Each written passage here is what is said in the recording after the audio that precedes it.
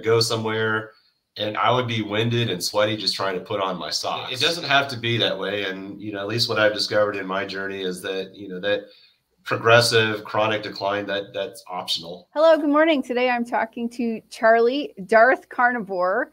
So my first question is, Darth Carnivore, who are the Jedi? I don't know. So it's just a name that was available on YouTube, so I took it. Okay, that's hilarious. That's very funny. Yeah. Well, then that answers that question. So now to get down to business, you had type 2 diabetes. And how did you resolve that? Yeah, so in November of 2021, I was officially diagnosed with type 2 diabetes. I had a 6.1 A1C, a fasting glucose of 102, and I was probably a little bit north of 410 pounds. And, wow, that's so crazy. Sorry. No, that's crazy because look at you now. Yeah. And, I'm only 5'7" on a good day. Right. So I'm very, very round. Yeah. So from November 2021, I kind of thought about it for a little bit. I was having trouble just with basic movement and energy, right? So I would wake up and, it's time to go somewhere and I would be winded and sweaty just trying to put on my socks. Wow. I would have to use like a shoehorn, put the shoe in. I would eventually have to use a sock assist device because, I had a big gut in the way. I couldn't reach my feet. So, wow. Yeah. Wow, I didn't even know there were such things. I didn't either, but when I was getting bigger, I had to figure out how to accommodate my bigger size, so I had to use a lot of tools meant for other purposes. I think it's meant for people with actual, disability type issues, but, it occurred to me that obesity was becoming, that kind of issue for me. So, you can imagine that if I'm winded and sweating, just putting on socks on in the morning, I'm having trouble moving throughout the day, just basic movements, just getting up to and from.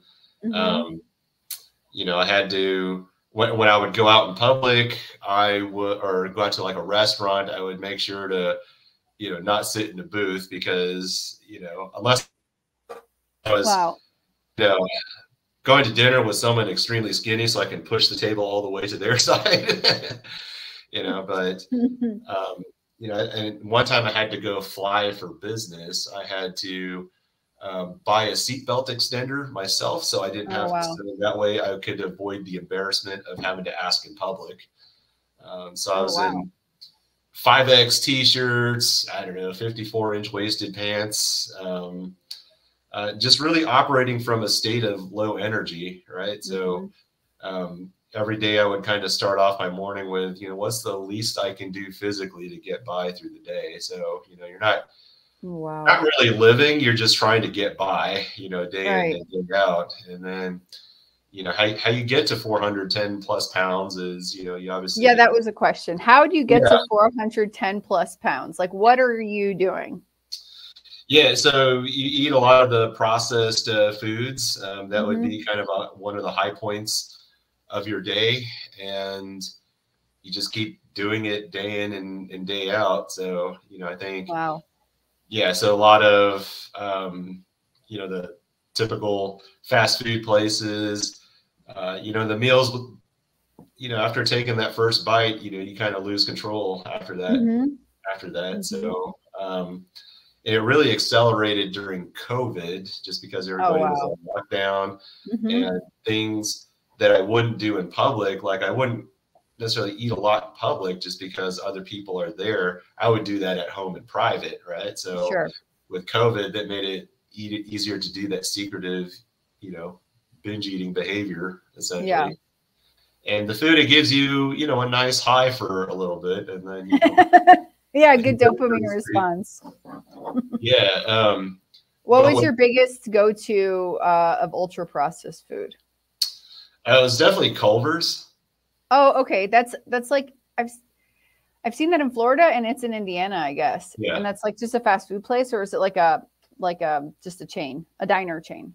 It's a chain of restaurants. I don't know. I think it's primarily based out of Wisconsin, but they make like the butter burgers and you know, they have everything else, including ice cream. So I would get all of that and then some. So yeah, COVID really kind of accelerated that. But one part of the story I never really told you much about, just because I was trying to type up something really quick on my phone. Yeah. Was in 2008, 2009, 10, around there. I had actually done keto, you know, low carb one time. So I had gone from 350 pounds down to 200 pounds in about 12 months. Months, and then I sustained it for a year afterwards. So I have a nice picture I can present here real quick. Sure, great, thank you. Yeah, let me put it up here. So this is 2010. Well, yeah, this is about 2012. So the one on the left is me at 350 pounds. I was, I don't know, maybe late 20s. Or so. I think I was in 3X, about ready to get into 4X t-shirts there. And then I found low carb keto, you know, primarily through Dr. Michael Eads, and then you know, Mark Sisson, the Primal Blueprint. So once I figured out the carbs were the issue and not, you know, just the calories, I really excelled on that eating. So I went from 350 down to 200 pounds. On the right there. So this is you at 200 pounds? You look great. Yeah, that's me at 200 pounds. This was like 2012, I want to say, right? And then I maintained that for a year. So in that, on the right, I was in small t-shirts, 30-inch waisted pants. So I had gone from like one end of the extreme in terms of men's clothing sizes down to the other. Right. So what triggered, or why did you stop? Did something happen in your life? Like what went on that you guys? It wasn't like a single traumatic event or anything, but what I was doing was the first time I was doing keto, low carb, I was having a reward meal once a week, right? So I would, you know, have that, you know, high carb meal or whatever, going out to eat with friends and whatnot. So that was my way of embracing or dealing with addictive tendencies to hyper processed food. Is just, I would embrace it. Right. And then I would fast the next day, you know, eat pretty strict low carb the rest of the week. And as a reward, I would reward myself with, you know, a hyper palatable processed meal. Right. So, but I couldn't really argue with the results. I kept losing weight that way or maintaining. So I kept doing it. Right. You know, at the time I didn't have a kid. My wife was going to school at night. So I was pretty much, you know, kind of a bachelor for a little bit. So I, you know, got up to 200 pounds, maintained it, obviously increased the muscle mass and stuff. I would exercise a lot throughout the week. So, you know, in retrospect, that's kind of like, you know, you getting from point A to point B safely in record time, and then deciding, you know what, my tires really haven't been slashed in a while. Let me go slash it real quick, repair it, and continue on my journey. So but you know, because the results were pretty good, I kept doing it. However, you know, throughout the week, I would be trying to get back into ketosis. You know, obviously after you eat a low carb meal, you're out of guilt would fuel my workouts. So I'd work out extra hard in the gym, you know, throughout the week, try to be extra strict on my diet and stuff. And then, you know, over time, as, you know, life happened, you know, growing a family, wife's coming home from, you know, got done with school at night, and, you know, she's wanting to do stuff in the evenings. You know, one reward meal turned into two, then into a whole day, and then a weekend. And then, you know, I think my body just got tired of trying to do that strict routine the rest of the week. And so, you know, from 2013 to about 2020 or so, it was kind of a slow and steady weight gain of, 5, 10 pounds a year or something. And then that exploded in COVID to the point where I basically doubled my weight, more than doubled my weight, because I was at 200 pounds and then got to 410 pounds. And a lot of that during COVID and stuff. So, was it like a lot of Uber Eats and like just because you couldn't go out anywhere? And so were you working also during COVID, or was it just like Netflix full time? No, I was working full time as well. It was remote work essentially. So back when everybody was, kind of locked down in that. So I mean, it was great in that I didn't have to make commute. It was good in work, or in between work, I would, food was much more easily accessible. So I understand. Drive out to get it or have someone deliver it to me. And those were just kind of sucky times for everybody. And, one bright spot seemingly was those hyper palatable foods that give you a nice temporary bump during the day. So, yeah, I understand. And when did you find out you had diabetes? You said that earlier, but now, sorry, I don't remember. Sorry, it's not a super straightforward story, but it was November 2021. So I sat with that diagnosis. I thought about it for a little bit. My approach between November 2021 until about May of 2022 was, well, maybe I can just figure out how to live bigger and stuff. I've already lost weight a bunch of times, and maybe I won't do it again. But I just had more of those rock bottom moments. It wasn't just about the weight. Like, in weight loss, we always talk about the non-scale victories, but the opposite of that would be like your non-scale fails. Like, as my daughter was growing and getting bigger, I would be scared to play with her on the floor, which is where she likes to play, because I was afraid I couldn't get back up without, being in a pile of sweat, basically. Things were getting harder and harder. And, finally one night I said, enough. What if, part of me got some of it right back then, but we just cut out the reward meal, because that would be underlying kind of all consuming, right? So I enjoy the meal, right? It'd be enjoyable for about 15 minutes while I was, waiting for it and eating it. But then I'd spend the rest of the week just kind of being super strict about, eating and exercising, just to get back into, how I felt before the reward meal. Right. What if I just cut that out? So that's all I would do. When I started doing keto again in June of 2022, was I would just focus on not having, quote unquote, a reward meal. But, the second time doing keto, there's a lot more keto products out in the scene than there was, 10, 12 years ago. Exactly. 10, 12 years ago, like, your dirtiest keto product out there was like Quest Bar, and they were starting to come out. They weren't very good, and they were very expensive at the time. So so you kind of do the net carb concept.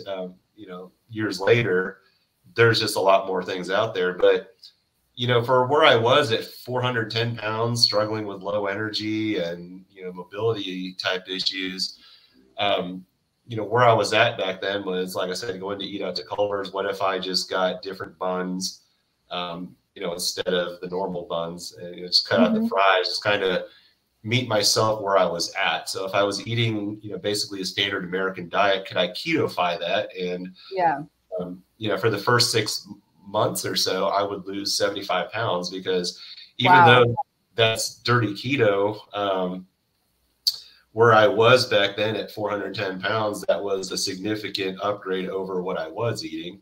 Sure. Kind of, partake of, the Quest bars, the Rebel ice cream pints, and stuff like that. So I never feel deprived in any sense, just because I was getting something like that. I even found a way to make popcorn keto,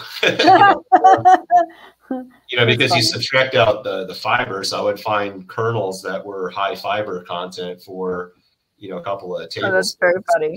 Just go that way. coconut oil and then ghee and, salt. It was really good. But yeah, so I did that for about a year. For a couple of months, I lost 60 or 75 pounds, and within 6 months, 5 or 6 months, I was doing that. I wasn't exercising. I knew that,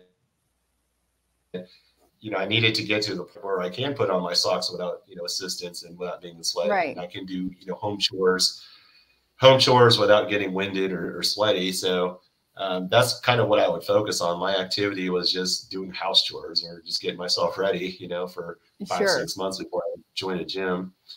Couple of months into my keto journey, I had a slight curveball thrown my way. They found like blood in the urine. They couldn't really figure out what was going on. And then I had a suspected kidney stone attack. Okay.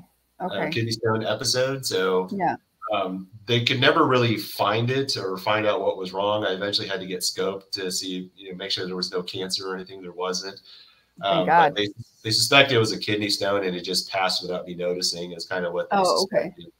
But what I drank the night before all this happened was like Diet Mountain Dew. So from that point forward, it made it really easy for me to quit the diet sodas, right? So that was pretty huge, because I didn't think I could live without, being caffeinated with, something sweet in my mouth all the time. So that was kind of eye-opening that I could quit diet sodas altogether. Yeah. And then, that combined with, I would check my fasting insulin because, Dr. Berry, Dr. Saladino, they were all kind of making a big deal about it. So in January of 23, I took my fasting insulin, doing dirty keto, cutting out the diet sodas, and it was 15.6, which is a lot higher than either of them, as optimal. So, so that eventually led me to convert from keto to carnivore. In June of 2023. That's when I went full carnivore. I cut out. Oh, so like a year ago. Yeah. Okay. Awesome. Just a little over a year ago. So So by that time, I had lost 130 pounds on keto before I switched to carnivore. You're dirty keto, but that's awesome. That's awesome. Yeah. So I never really encountered a stall just because I don't know, I seemed to do something different every month. It wasn't necessarily a challenge, but it was just kind of out of curiosity. So I told you about that kidney stone incident. So like 1 month I would like cut out soda, and then another month I would see like, okay, could I cut out, eventually cutting out the keto treats. And then pretty strict carnivore, cutting out everything that has seed oils in it. I've gone in phases where I've gone like in and out of Lion just to see if I can do it, cutting out the cheese, cutting out the eggs, and I can if I need to. But it really helped with the cravings for hyper processed foods, like even the keto ones. Because, when I was doing dirty keto, I would still have keto treats, but I feel like when you're getting a knockoff copy of the real thing, you always want the real thing eventually because your body realizes, it's not the real thing. It's not the real garbage. It's the fake garbage. Exactly. So I've lost, 50 pounds on carnivore. So I'm up to 180 pounds lost altogether. That's incredible. Yeah. Wow. Can I ask, I have 2 questions. So I understand you're doing dirty keto. Were you eating like tons of salad by any chance or no? Were you eating salad and vegetables or just like, oh, okay. Yeah. So I would have, I don't know. So rice is like a big part of like how I grew up and stuff. So like they had like frozen rice broccoli. So I would have rice broccoli. With stuff. I wouldn't. So that would be my primary vegetable as well as red onions, because I just like red onions on, if I'm making a pizza or putting on a burger. So it's primarily broccoli and red onions. Yeah. And then, sorry. Go ahead. Go ahead. I was wondering, did you ever have any gut issues with the vegetables? I mean, those 2 vegetables? No. Oh, okay, fine. No, not really. Those were something you need to, digest stuff and move things along. So, I mean, I remember hearing about, well, it wasn't called carnivore in like 2010, 2012. I think I just knew it as like zero carb. So I'm like, well, okay, I know it's possible, right? Because carbs are non-essential. But I kind of thought that was crazy back then, just because I still hung on to that fiber, the idea that you need fiber. So, but you know, I was watching, you know, while I was doing keto, I was kind of watching a lot of the carnivore content. I think Dr. Anthony Chaffee's, you know, Plants Are Trying to Kill You lecture video was kind of eye-opening, because at first I thought it would just be kind of like a joke lecture, because, you know, you think plants are trying to kill you. But the funniest part was he was actually pretty serious, like when you watch the lecture. But he brings up, you know, a lot of great points that, you know, maybe plants don't want to be eaten, and, you know, not just by humans, but just by, you know, herbivores in general. So they conduct all these defense mechanisms because they can't move. And, you know, for some people it causes issues and stuff. So, you know, from Dr. Anthony Chaffee, I kind of got the idea. It's like, oh, maybe you don't need vegetables to be optimally, you know, healthy and stuff. So his videos really helped, as well as just kind of showing how digestion works and stuff like that. It kind of helped ease my fears that I can let go of the broccoli. But because I held on to the broccoli because I thought it was good for you ever since I was a kid, you know. So I felt liberated in a way, because, you know, in the 80s, you know, Dr. Anthony Chaffee's around my age. He's like, you know, mid-40s. I'm, you know, 41. So grew up in that era where, you know, your vegetables are good for you. And I was also part of the Clean Plate Club. So, you know, I'm glad my parents pushed that. Getting up from the dinner table unless all your food was eating, including your vegetables. Man, so stressful. Yeah. I mean, that was the received wisdom at the time. You know, so you know, parents enforced it. And so I've always kind of not liked having to eat vegetables, but I hung on to it for a long time just because I still thought it was necessary. But, you know, Dr. Chaffee's videos kind of helped put my mind at ease on that, you know, I'm not going to go off the deep end by not eating vegetables. And then red onions, I was like, well, okay, they don't seem to cause me an issue. But when I was doing a CGM experiment, self-experiment, I found that whether it was cooked or cold, by itself, it would raise my blood glucose to like 130, 135 on its own. So it's like, wow. Oh my gosh, that's so interesting. It could do that to me. So, so I was like, well, okay, that's not really in line with my goals of wanting to lose body fat. So, yeah, so exactly. Oh, that's crazy. I got it. Yeah, one thing I would recommend that I learned the hard way with CGM is just to make sure that whatever CGM you want to go with, make sure the app works with your phone. Oh, okay. Okay, good. Because if you don't, you have to buy a separate receiver. Yeah, okay. I've seen that. Remote where you have to like put it here and look at it. Okay. Yeah. Good point. I'll do that. Okay, I have a question. So good. You were doing dirty keto. You lost a ton of weight. Then another 50 pounds on carnivore in the last year. Do you notice, what other differences do you notice from being dirty keto to carnivore, like physical or mental? So it's primarily the cravings that I've noticed. There's two things. One is the cravings. Okay. I would not want to make, I don't know, keto-fied junk food items. So, okay. So that's kind of, so I can walk by like a bakery, or other people could be eating a ton of carbs. I could be at, you know, Olive Garden for all I know, or a fancy, you know, Italian restaurant, and it doesn't trigger me like it used to. Oh, great.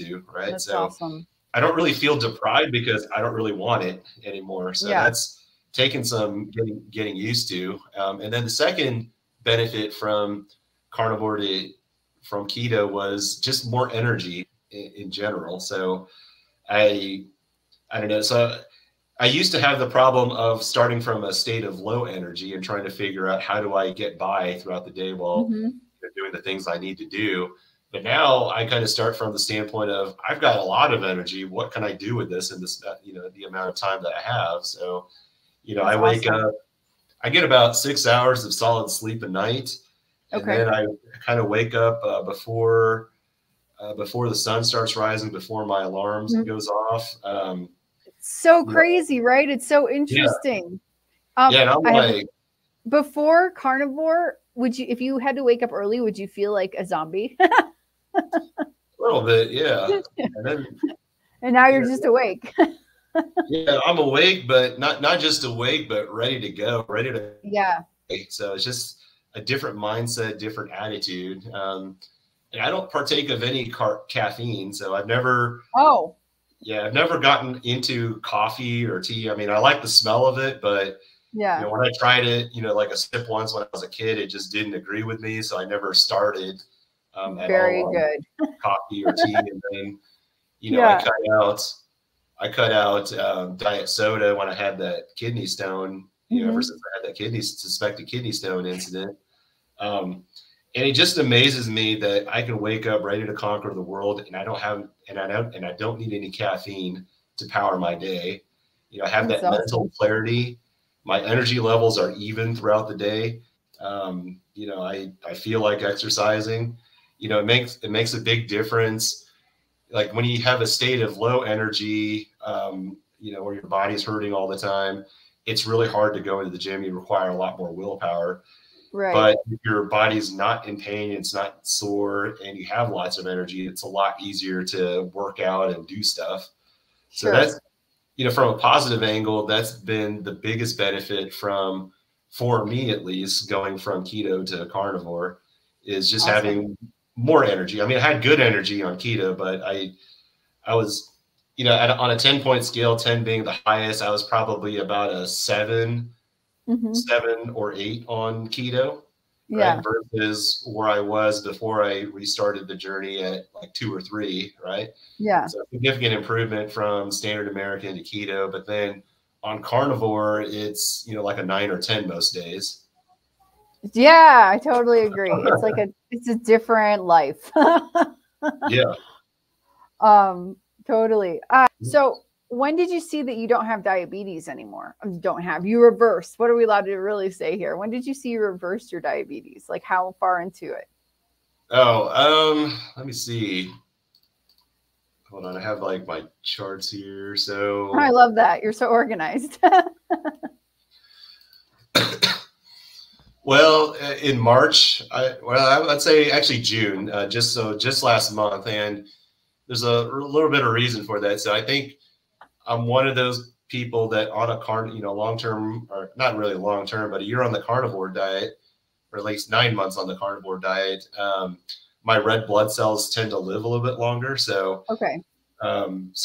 based on Dr. Ken Berry's advice, I got like a glycated albumin, and it showed, perfect results there. Fructosamine, the CGMs kind of showed the same story, where I'm not really spiking anywhere. Because I'm just eating meat and eggs, and sometimes cheese.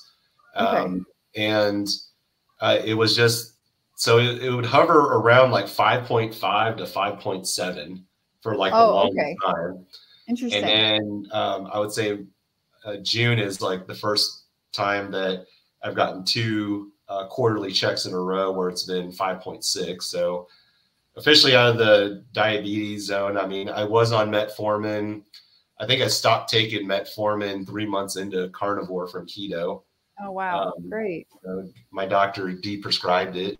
I was on 2 high blood pressure medicines, and that also resolved going from carnivore from keto within 3 months there. Wow. That's amazing. So, it really is telling when you can just get off your meds. It's crazy and so fast and so fast.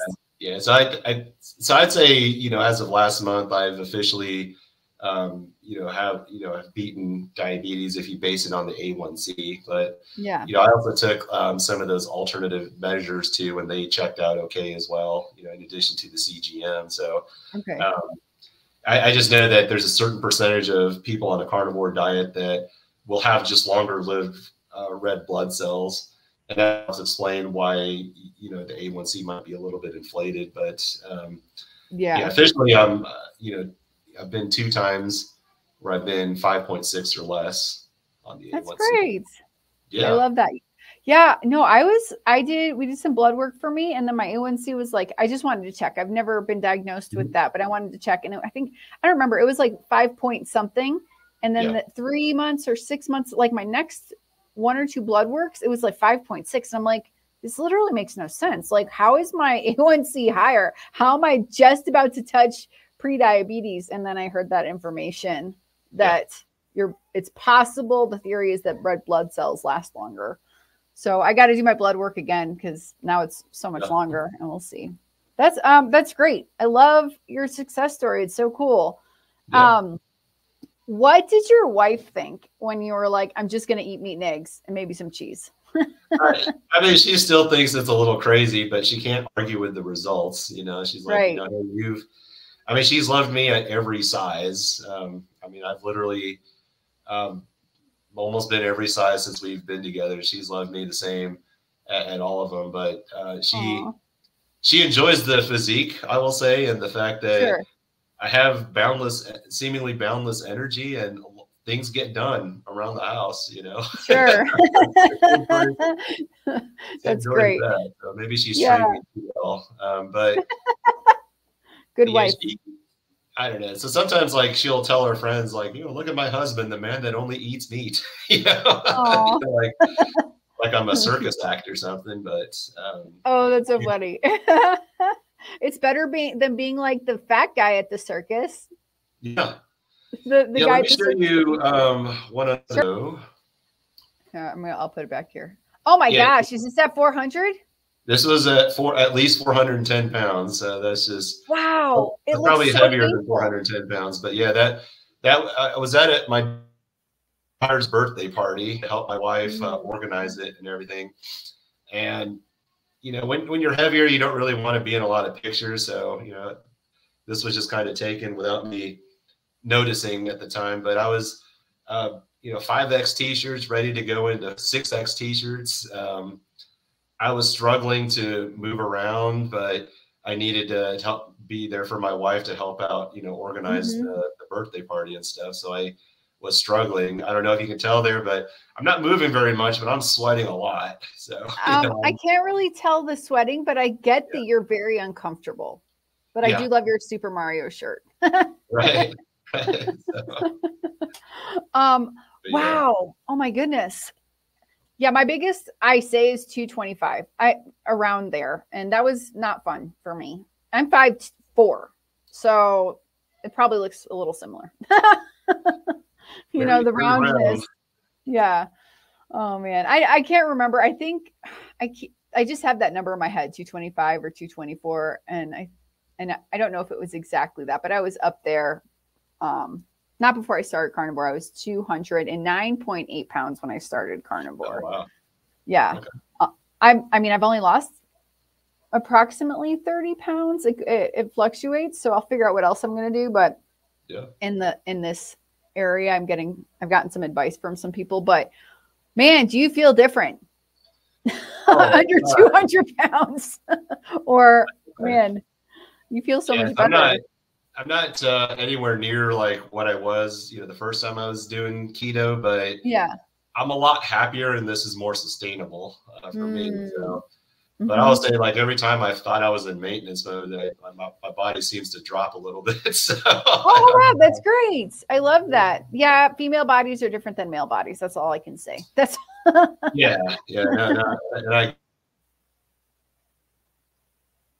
women tend to diet a lot earlier than guys do. It's so stupid. You know, probably the low fat, calorie counting. You know. Yeah. I did one diet like that, and I think that's what ruined my. I think it was the beginning of the end of my metabolism. No, it was. I did some diet like that in my 20s, but when I was like 18, this must have been 18. I'm 20. 2003, I was 20. So yeah, about 18 years old. My friend's like, hey, let's do this Atkins diet. We literally didn't know what we were doing at all, but we knew that we could eat meat and eggs and like one piece of lettuce. Something stupid like that. Except on Friday night, we could have our cheat meal. And the way we stuck to it was if we cheated, we'd have to pay the other person $20 for every cheat. Oh, okay. So It was very funny. And we had like, we could have coffee with honey in it. So that was our diet. But, you know, being young, but we weren't eating low fat is the point. Like we were eating a whole egg. We're eating hamburger meat. Like, and I wish I would have been smart enough at the time and just stuck to that way of eating. Right. And now when I was like, oh, wow, look at me. I'm so skinny. I'm 18 years old. Look how gorgeous I look. And then not thinking like, actually, I'm doing something that's very healthy for my body. I wasn't thinking that way. It was all like outward appearance. And now I'm done. I got there. I fit my cute little skirt. Now let me eat the junk food again. Right. And the thing with me is I would eat junk, but it wasn't all the time. And I was a heavy smoker. And so the more of the fast food, junk food mentality came later when I got pregnant. And then, because I quit smoking at the same time. And then my weight went way up. It skyrocketed to like highest ever levels for me. Yeah. So, yeah, then I found carnivore. It took a long time, but I found it. I found it, and then it took a long time for me to realize this is what I needed. But I wish sometimes, you know, like you were in your 20s, I was 18. I knew how to, I always knew in my mind since 18 that if I just don't eat the carbohydrates, I'll be skinny. But I never thought if I don't eat the carbohydrates, I'll be healthy. Yeah, that's true. You know, and when you were in your 20s and you had that like picture where your shirt says stud muffin on it, very funny, by the way. Were you thinking I'm doing this to look good or I'm doing this to be healthy? I don't know. It's probably more of the look good. Yeah. Stuff. So I was like, hey, you know, I've kind of reached the mountain here. You know, and then where do I go from there? So that was, I don't know. And it's a little, I don't know, maybe not the best mentality to think like, you know, hey, I'm going to strive to maintain this thing. So I should have been looking for a different goal. Yeah. Yeah, or exactly. Something like that. So instead, you know, I totally get that because being it's like, skinny, it's like playing not to. It's like playing not to lose, right? So yeah, you know, it's not a winning attitude necessarily. So. Yeah, exactly. You always need like a good goal in mind. And me and my friend's goal was 30 days, and we lost a lot of weight, and that was the end of the game. The game was over, so go back to playing the other game. You know, without. But later, I'm like, okay, now we're both trying to handle our health. Oh, and we're losing weight. Great. Yeah. It's like, it's funny when you reverse your viewpoint on what's important. So yeah, but now it's more towards health, you know. A lot of the people I see in the carnivore space, including some people that are interviewed on your channel, they're you know 40, 50, 60, and they look, you know, pretty good. So you know, for their age and where they came from and stuff. So I'm like, well, you know, I need to start thinking much longer term there, because you know, you and I probably grew up with the understanding or the expectation that as you hit your 40s, 50s, 60s, you have this chronic decline, you know, progressive decline. Right? Oh, your bones start to hurt. You know, this part of your body is not working, or that other. And you're in Indiana, right? Yeah. Okay, so I'm from Illinois. I don't live there now, but I'm from Chicago, and I think Indiana, Illinois is also the same sort of diet. Yeah.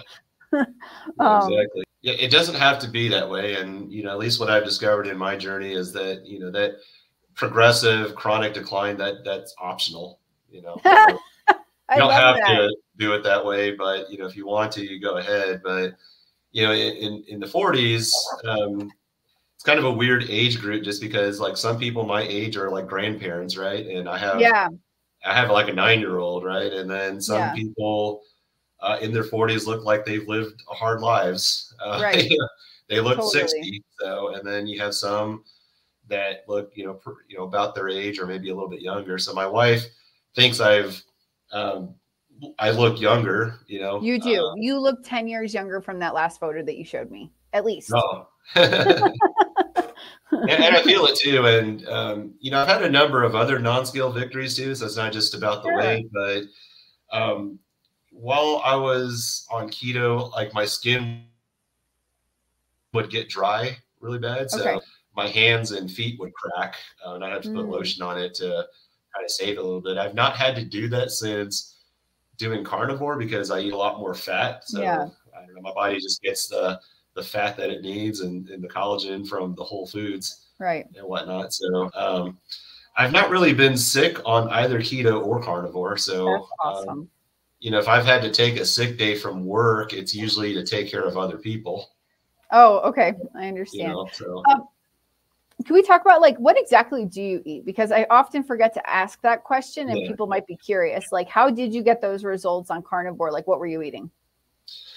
Yeah. So what I eat nowadays, so like throughout the week, I will primarily eat frozen burger patties. You know, I like to fry those in the griddle so I can pour the grease back on top of it.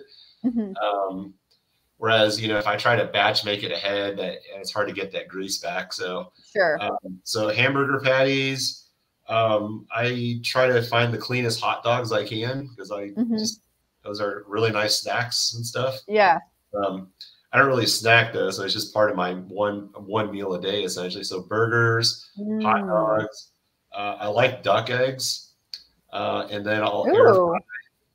Yeah, duck eggs. So. I don't know. I think I might have been listening to Rick's comments one too many times, and I saw a duck available in the store. I'm like, let me go try these, and back to chicken eggs because it's bigger, it's thicker, it's tastier. I feel. Oh wow! I got to go find some. I like to do videos about like trying weird foods or something I've never tried before. So I got to find a duck egg. I don't think I've ever eaten before a duck egg. It's tougher to crack than a chicken egg, so that's one of the surprising things. But yeah, I like to put fry the eggs sunny side up in some lard, put it on top of my burger because that helps make it nice and moist. So yeah, I'll take some beef fat trimmings and fry that in the air fryer. So that's a nice thing that I have, and then occasionally I'll have some steak and brisket. So nice. So yeah, that's essentially my rotation of meals throughout my, one meal a day throughout the week. And then every once in a while, I'll throw in like a 48-hour fast. Okay. Just to kind of train my body that, if I'm ever in a situation where I don't like the food options available, I can, essentially and be fine without it. So on those days, you have to plan to do more because I'm not spending any time cooking or eating food. So I got to figure out what to do with that extra hour or two. So I got to plan ahead so I'm busy during the time. But yeah, that's essentially what I do. And then I'll work out 3 to 4 times a week, being very cognizant of rest days to not do much besides walking. So nice. I like what you said earlier about like thinking ahead to your like 50s, 60s, 70s and like thinking about that now because I was walking with my husband and my kids. There's like a mountain path near us and I'm like, I need to be able to do this in my 60s. And I was thinking of other people in my life that can't do that, can't do exactly what I'm doing. And so it's good that I'm thinking about that now at almost 41. Yeah. Oh yeah, I got to be able to do this how many ever mile hike up the hill up the mountain when I'm 60. And that's a great goal. Yeah. I think of it like as part of retirement planning too, right? Because we usually think about the finances, like you need to have so much, in retirement, but people often seem to forget that, you need to be there in a certain condition too. When you're in retirement, are you like decrepit and, falling apart and stuff? Because that, you're going to enjoy old age a lot differently then. But, now I'm like, well, not only do I want to be active, when I'm done working, but, if my daughter has, grandchildren, later on, I want to be able to play on the floor with them and not have to worry about getting back up, so. Yeah, exactly. And you've got at least potentially up to 20 years before you're going to have a grandchild because your daughter's younger. Yeah, but it's the same type of planning that, what kind of physical and mental shape do I want to be on in 30, 40, 50 years, because I don't want this progressive decline, that's associated with old age. I want to be able to be truly independent. I'll carry my own groceries, get up off the floor, put on my own socks, right, without having any assistance. Totally. and I'm able to do those things now. And I think the first time I lost a significant amount of weight, I took it for granted, but I don't take it for granted now. Mm-hmm. I think it helps listening to other people's stories because, you know, some Sure. people, you know, they have a different weight loss story than I do. So, I mean, everybody's a little bit different, or Right. a healing journey. So I'm like, oh, okay, I've never Mm-hmm. had that condition. I didn't even know what that condition was, but Right. it's just all these things that you take for granted. So that it's really good to kind of hear other people's stories to kind of Right. reinforce the value of feeling good on a daily basis. So, Mm-hmm. you know, the first time I was losing weight, the reward was that meal at the end for being compliant the rest of the week. But now I wake up with that reward, and that reward is longer lasting, you know, throughout the day. The fact that I have, you know, mental clarity, I have boundless energy. I'm not in pain. I'm building muscle. I'm able to be mentally and physically, you know, engaged with my wife, my daughter, you know, coworkers and friends and stuff. Yeah. That is the reward. So, right. You know, when I'm faced with, you know, different food choices, I'm like, you know, look, I feel awesome right now. What am I going to trade that off with? And, you know, usually right. Is nothing. It's a good question to ask each time you look at something. Like, how will this make me feel? Yeah. I mean, I'm sure if I went back to Culver's or, you know, got, you know, the things I normally did, it'd feel good for about 15 minutes, but it might take me a while to get back into the state I felt before, you know, consuming that stuff. So I really just try to be a little bit more mindful and cognizant of how good and great I feel, because sometimes, you know, as you know, the heavier versions and, you know, low energy versions of me are in the rearview mirrors, it's hard to internalize what that felt like back then. So I have to kind of remind myself. And then, you know, listening to other people's stories, you know, the community, the keto carnivore community is really great. I think it's been part of my journey too. So yeah, me too. I didn't realize how much I needed it to be able to do so good. So like the YouTube channel, it's cool, it's fun, but I have so much fun meeting new people, talking to people, sharing their stories. It's almost more important to me because of that whole community aspect. Yeah. So we're almost at an hour. So I just wanted to ask, is there anything else you would like to communicate before we finish here? I didn't catch the last part. Are you asking like closing thoughts? That kind of thing? Yeah, closing thoughts. I don't really have much, but I will say, like, you know, from my perspective of having lost 150 plus pounds twice. You know, the reward meals are not something I would encourage. That's just, you know, based on my personal experience. I mean, if you're not enjoying the way you're doing something day in and day out, you have to fine tune that until you get to a point where you do enjoy it. Because, you know, that's what you're doing 99% of the time. Like, you know, you'll hit these milestones, but that's only like 1% of your journey. Like, you'll hit certain milestones, you've lost certain weight or gotten down. But if you don't like or enjoy what you're doing on a day in and day out basis, really just kind of ask yourself, what can I do to make that better? Because it's the day in and day out stuff that's going to get you where you eventually want to be. And, you know, there's going to be some experimentation there, as everybody's a little bit different. So just kind of be curious about that. You know, if you're not enjoying it, what I'm saying is just basically, don't just prioritize the results or the outcome, but also, you know, prioritize the process. Sure. Yeah, that makes sense. Okay, awesome. Thank you, Charlie, for talking to me today. I hope we get your story far and wide for anyone who was in a similar position and needs some help. All right. Thanks, Alia.